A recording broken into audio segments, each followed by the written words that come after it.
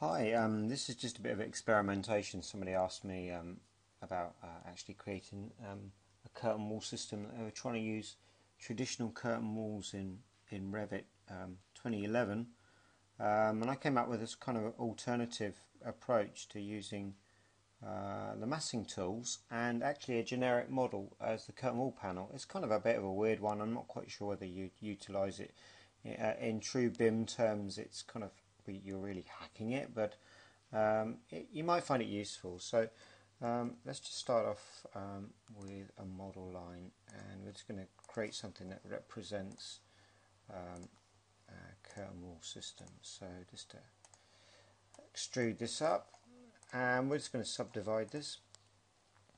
And I'm actually going to put it in by specific numbers. So what we'll do is we'll make it 2 meters by 2 meters. Actually, I'll tell you what, now to speed it up, let's make it 4 meters by 4 meters. Right, so what we're going to start off with, we'll do a new family, and we're going to actually choose a curtain wall pattern based family. Okay, let's get that going. Okay, and then what we're going to do is we're going to do an aligned dimension between the two adaptive points that form the curtain wall pattern. And what I'm going to do is select that one, and we'll make that a label, add that parameter. I'm just going to call it, let's just call it X for the time being, and make it instance. And you can kind of use it as a reporting parameter if you want to. And we'll do the same one here, and we'll add a parameter, and we'll make that XX instance and a reporting parameter. Okay, so normally what you would do is you probably build your geometry in your curtain wall panel here, and then you load it in. So, which is absolutely fine, but sometimes with more complex geometry, it can be a bit painful to do it in here. I've sort of been experimenting with stuff, and it can be a bit of a nuisance. So I'm not quite sure how this is going to go, but let's just carry on. So we'll go to new, and we'll do a new family. And we're going to actually choose a metric generic model. It's again, a purist people are going to go, ouch, I don't like this, but you might find it useful, as I said, if you're doing conceptual design work. We'll open this, and all I'm going to do is put a couple of reference planes in. Okay, and we'll dimension these, and we'll equalize it, and we'll dimension these and equalize that. Put another dimension here, another dimension there. And then we're going to label this one, and we'll add a parameter, and we'll make it reporting, we'll make it instance rather. We'll make that X, and likewise we'll do the same there as well. We'll make that instance, and we'll make that XX. Fine. So if we went and, if you're really purist about it, you go to up here, you go to family types, and you start flexing away, and we just say, well, actually that's 3 meters and 3 meters. Pronto, it flexes great. So we'll just go back, change that back to 1 meter, just to make it a bit smaller on the screen, which is good. And now we're going to start to add some geometry around these reference planes. So we'll choose a sweep. And first of all, we're going to sketch our path, and we're going to snap to our reference planes, and we're going to lock the sketch line to the reference planes, and we'll finish the edit mode. We'll go in here and we'll edit a profile. So let's go to 3D view, and let's just actually try and find it. I don't quite know what I'm going to do, but this is going to be the profile for the curtain wall system. Let's just say it's going to go up here, and we'll make it kind of super complex just to see what we can actually do.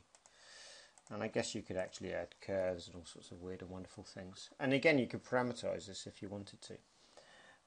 Let's just finish the sketch mode, and there we are. We have our basis of our very simple looking curtain wall. Save that, and what we're going to do now is we're going to load this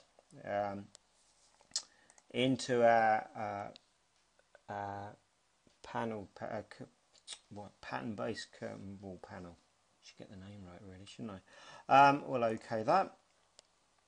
And of course it loads straight in there. And we're just going to place it. Okay. And now what we're going to do is try and tie the parameters here, okay, to this panel system here. Okay. And this is going to, I kind of think this is going to fail first time around, because I've noticed in a few occasions it sort of comes in the wrong way or orientation. But we'll have a play and we'll see what we come up with. Okay, so we'll select our family generic model. We'll scroll down and we're going to add some dimensions here. So what we're going to do is we'll go to here and we're going to basically assign the same parameters we've got here, okay, to this nested component. So what we'll do is choose XX, or lock that one to there. Well, that was a bit of luck, that worked fine. And then tie that one there to X. Okay, so it should work. Now what you're going to need to do now is basically lock this fella here, okay, to these planes. So we'll go to a top view. Okay, with the align tool, we're going to use that actual reference line there, and we're going to lock that geometry here and lock it, and likewise here and lock it. Now, actually, that didn't go round first time round, so let's just pick that here. That's better. We'll lock that there. Okay, so the acid test for us really is to pick the grid system and change the actual spacing of the grid system here. Okay, so which is, hey presto, that kind of worked, which is great. Okay, so we've reduced it down to 1500 by 1500, but remember the system I drew on the original surface, I think I made it 4 meters by 4 meters, so kind of let's just make that back to 4 meters by 4 meters. And all we're going to do is load our curtain wall pattern based family straight into our divided surface. So let's load that directly into here. Okay, if we select the divided surface, go to our properties palette and we'll choose the family that we loaded in. And hey presto, there we are. So let's just make it hidden line. So that kind of could be a useful way of doing a curtain wall system. Now, one of the cool things here is because of the divided surface, we can actually change the angle of the divided surface. Okay, and you'll see here that our system will go with it.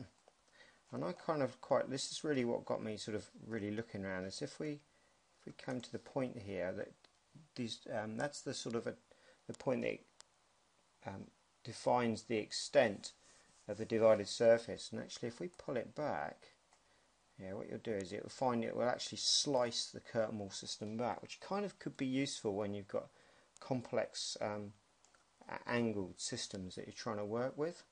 What you will find is that the panel system here really needs to match the divided surface. And if I sort of show you what I mean, because you can get some really kind of slightly weird results. So if I make this here by 2 meters, okay, and you start to get some weird repeating patterns, which is interesting if you like that sort of thing.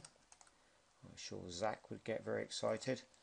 Okay, so of course it's because it's dividing the surface, okay, by 2 by 2, which is half of the 4 by 4. Obviously it works fine.